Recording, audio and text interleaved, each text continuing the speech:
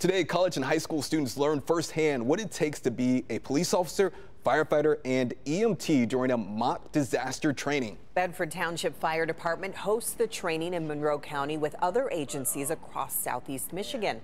Megan Woods was there as those young people were thrown into action to see if they have what it takes.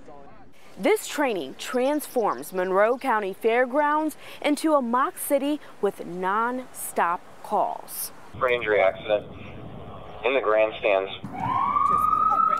From serious car accidents, 1, 2, 3, to domestic violence. I paid for it. Look, now you got a copy here. This training has a variety of simulations. Bedford Township Fire Chief says they do this training annually with youth who are already in fire or police cadet programs. A lot of it is just seeing the work that you do throughout the year and seeing the kids put it to use. It's a lot of problem solving. If you need more resources, you got to start calling for them, right? But an opportunity young people like Daniel Gutierrez don't take for granted. Just going out there and then practicing and really testing your knowledge, because you never really know everything. We get into a scenario and we think we know what we're doing, but we always find out something new to do or what to learn, what to improve on. The Downriver native just finished his first year at Schoolcraft College, and this is his second time at this training. Has this happened before?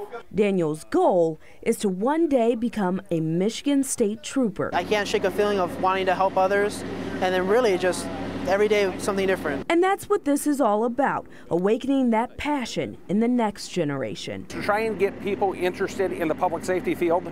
We've seen fire service, police service has seen a decrease in the amount of candidates that we're getting.